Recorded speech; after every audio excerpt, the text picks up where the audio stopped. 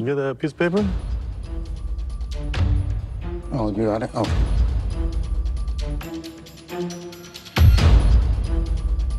Mike, where is Debbie going? Should grab something real quick. Or not so quick. Some might call it cold, and some might call it karma.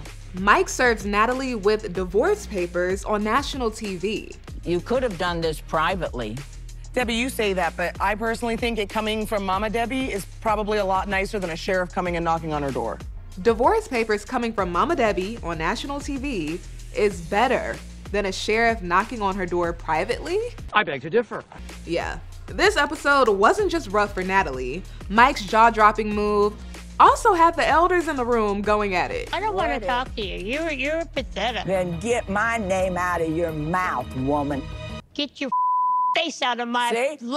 Her face out of your what, Mama Debbie? Yeah, it got vicious. And I did end up picking a side. Were you team Miss Debbie or Mama Debbie? Let me know. Hey 90 Day Fans fam, it's Melicia. I hope you are doing well. Whew, part 5 of the Single Life Tell-All was one heck of a finale. Veronica's ex Jamal and Tim's ex Louisa, I guess they had no problem with us knowing that they hooked up. Because as they left the tell-all, with the camera right there, they said this. I'm going to sleep. You gonna sleep? Are you going to sleep with me? Can I? Yeah. Okay, y'all, go ahead. Head off into the sunset. But unfortunately, Veronica still doesn't know anything about this. If I end up seeing Jamal tonight, depending on how things go, I mean, that could probably hold me over for a little bit. If we're around and we're single and we want to hang out and hook up, we can hang out and hook up. Yeah. On a lighter note, Chantel gives a little twerk class. Oh, first of all, okay. He said, hands on your knees. 1 and 2. I feel like a pervert, guys. I'm not gonna look. 1, 2, 3, 4. Left 1. And look at him looking. It's okay, Tyree. Just don't get too excited. Here. What do you do with your hands? On your knees. On your knees. And you lift it up. Up. And drop it down. Drop it down. Yeah. Okay, 5, 6, 7, 8. 1. Yes! Miss Debbie, yes! Go right here. It's nice to see Chantel happy and smiling. Speaking of that, Miss Debbie's son Julian might have a chance at adding to her happiness one day. Yep, Chantel revealed who out of the single 90-day cast members she would date. Debbie's son. Ooh. Debbie's son, because he's a cop. Too That's bad a he left. respectful profession, and He lives in Atlanta? Lives in Atlanta. You're such a princess, and Julian likes the princess type, so I could make that happen, Chantel. Get on it, Miss Debbie. I would love to see Julian's reaction after hearing that. Oh my God! Can you see Chantel and Julian as a couple? Based on how he treats his mom, it seems like he'll treat her well and prioritize her. Natalie probably needs somebody like Julian too. After enough heartbreak, you get to a point where you realize you don't need the flashiest or most attractive man in the room. You need someone who is gonna treat you like a queen and add to your piece. By the way, I'm not saying that Julian isn't attractive. He is. He just doesn't seem like the type of guy who is so into himself. Who would you be interested in to go out on a date with? Probably Larissa. Y'all, Tyree is talking about he wants to date Larissa. At this point, I don't even know Tyree's type. And I don't know if he's looking for a real relationship or just a good time. Bro, you wanna be dead? Larissa, like Larissa back then or Larissa now? Both. I like a little bit of crazy. I guess so, buddy. You say that now. Have you ever had crazy, Tyree? How do you know you like crazy? Catfish Carmela has gotten him used to dysfunction. So much so that now he wants it. I love Tyree, but I'm starting to think he's just going with what he thinks sounds cool. Fast forward, the Debbie Downer moment, pun intended, comes when Mike joins Natalie and Josh on stage. First, he tells everyone he's moved on to a new relationship. How long has this been going on, Mike? We've been talking for a year and dating for 6 months. He then asks Colt's mom, Debbie, to do him a favor. Have you started the divorce process? Yeah, I have. What have you done so far? Well, you get that piece of paper? No one thought to put the paper in the seat next to Mama Debbie. Mike, where is Debbie going? She's grabbing something real quick. She's grabbing something real quick? It's that secrecy right there that turned this into a really petty move from Mike, in my opinion. Wait, hold up. You came to divorce me. Are you joking, really? Eventually, Mama Debbie makes her way to Natalie and hands her the divorce papers, then proceeds to whisper this in her ear. I'm so sorry. Mike, why did you give those papers to Debbie? Because I needed someone to serve her. You could not hand them to her Can't serve her yourself. myself, no. Natalie pulls herself together and tries to sign the papers, but everyone tells her to stop and take some time to properly look them over. But you have to sign in front of a legal notary that can verify that it's actually you signing, and we don't have a notary here. So if you sign them, it'll be invalid. While all of this is happening, I'm sorry, Natalie. I really am. Miss Debbie is over there in her seat, heated in that red and orange. That was a Judas move, man. Oh, man. Natalie has been going through it, but I think this is good for her. Hard, yes, but good. It's gonna be okay, Natalie. No. Deep breathe. You're taking control of your life now. Yeah, she has the potential to grow so much from everything she's experienced this season. Sometimes you have to get to this rock bottom place. I call it fed up, tired, to become motivated to actually change. And when I say change, I don't even mean taking on something new. It's more of a letting go. Letting go of trying to prove our worth, letting go of trying to control the timing of major life events, letting go of trying to control people. Surrender. Surrendering over and over again changes you into a new person. You could have done this privately. Debbie, you say that, but I personally think it coming from Mama Debbie is probably a lot nicer than a sheriff coming and knocking on her door. No, I'm saying that this is cruel for Mike to wait to this moment on TV to serve her after she's been traumatized by this guy she slept with last night. Oh, no, Josh. Yeah, it's funny to you, but look at her. You know, she's really shook up. I agree with Miss Debbie. This is like kicking someone when they're down. I understand that Natalie has hurt Mike a lot, but one of the reasons why I've always liked Mike is because he wouldn't stoop down to her level. He always at least tried to be the bigger person. No pun intended. The move was beneath him, in my opinion.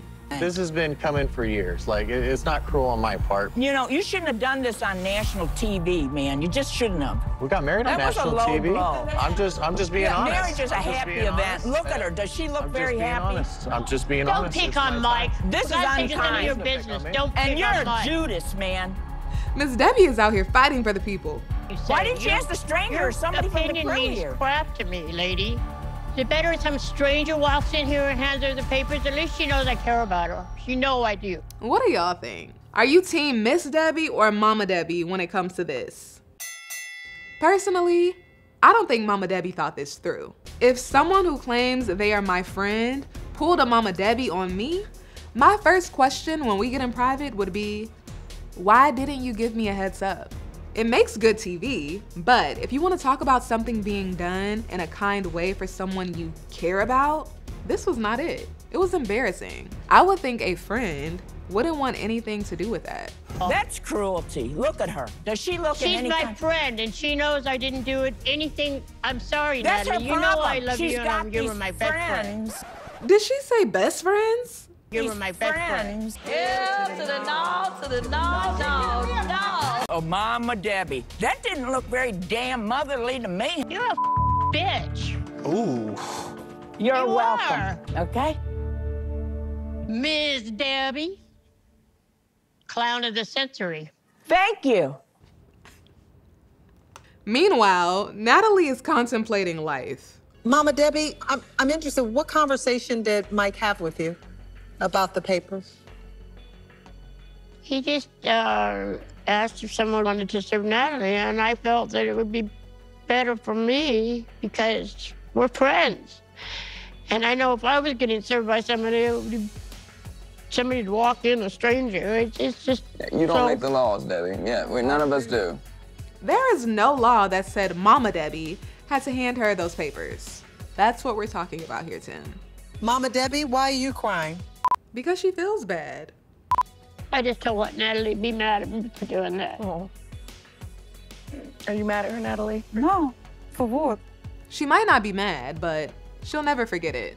I bet that. Mike goes on to apologize to Mama Debbie for putting her in the middle of this, and Josh attempts to make her feel better. As much as I dislike you, I think that was really good what you did. And I'm glad that you did that. And, you know, I think it was caring for you to actually give those to her. Well, thank you. Yeah, she might have had good intentions, but like I said, I don't think she thought it through. Things wrap up on stage with Debbie going to hug Natalie. Oh God, please, Debbie, Are you joking? I'm sorry. Bye. And the single ladies encouraging one another and making future plans. Single life, girls. Yes. Вероника, come on, single life. Single life. We're gonna get you divorced and then we're gonna celebrate. Shout out to Chantel. She's been through a divorce, she knows how it feels for someone to serve you papers, and she's using the strength that she's gained from her experience to encourage and uplift Natalie. That's dope.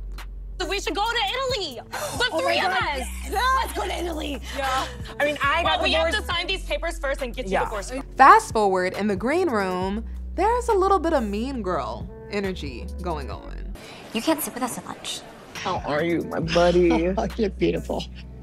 I thought it was definitely a very big kindness of you. Yeah, and I would rather be served by somebody, some stranger. It sucks, but yeah, better you than some sheriff come knocking at your door. Chantel, you look absolutely beautiful, gorgeous. If you want to tweak or twerk or whatever they call it, Tweak. anywhere you want, you do it, girl, because you're young and you have a right to have fun. Clearly, that was Mama Debbie taking a shot at Miss Debbie, who called Chantel out for broadcasting that she wasn't wearing panties in Greece. Debbie had a lot to say about my outfits, actually. So that really means a lot to me. Yeah, she absolutely. Just didn't like the fact that I wasn't wearing any panties in Miss Greece. Debbie's commenting on your outfit? Really? Yeah. The clothing expert from hell? That's nasty behavior. It's uncalled for. Ugh. You know, you're very insulting. So you have to lie about your age to get a date, huh? Well, you know, go ahead, have at it. I'm just saying what you said on your interview. Have at it. I'm thankful that I'm 68 and I have good health and I'm helping other people. I don't know what you're doing with your life, but I feel fine about what I'm doing with Mama mine. Debbie actually has helped me a lot. This whole year, all that Jamal drama, she's the one who, when I didn't want to annoy Tim, I'd text Mama Debbie, I'd send her an email, I'd give her a call. Veronica. After they go back and forth about the Natalie situation on stage, they start to get vicious with their words, especially Mama Debbie. I don't want to talk to you. You're pathetic. Well, you know, I You're a saw how clown. you acted in your son's personal affairs, and no wonder they wanted you out of the house. You're a very destructive and demanding Don't you woman. dare talk about my family. You have no right to talk about my family. Then get my name out of your mouth, woman. Get your face out of my See? look. Who resorts to Yeah, I trailer say trash? Right. You're so Oh, privileged. Here we go. You defined yourself. Yes, Miss Debbie. I'm not gonna lie, I admire how she can argue without getting vulgar. Meanwhile, it seems like Mama Debbie is just trying to be hurtful. Here's a 68-year-old woman thinking that a 23-year-old man's madly in love with her and he's gonna offer her the world. Well, I love you, Miss Debbie, I love you. And you've made How old are all you, 23? perfect, wonderful decisions in your whole life. I'm a happy temper lady. I don't know your problem. I understand you, but I'd rather lie 10 years off my age than be a mean-spirited person. Yeah, after that statement, this shot isn't doing Mama Debbie much justice. a litany of criticism directed at me. It was Do not. you ever shut up and listen? No, I don't think so. See, and now I'm being told to shut up. I pity you. Don't pity me. I'm happy. I get laid all the time. This is her man, for those of you who don't know. That's your intellectual stimulation is getting laid Sex. all You the time. damn right. Sex. Why are you looking for a man then if you're not looking for sex? Well, What are your you gonna mind do? is in the gutter, honey. What, Mama Debbie? There are a number of things you can do with your partner than just have sex. These are two different types of women.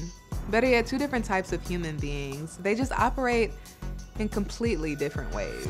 Veronica helps them to find common ground by pointing out the love they have for their sons. We can all be on an island united in that. Right, that's true. We love our children. We love our children. But I believe in respecting other people. And then Debbie makes one of the best exits that she could possibly make. Well, good evening. Good evening.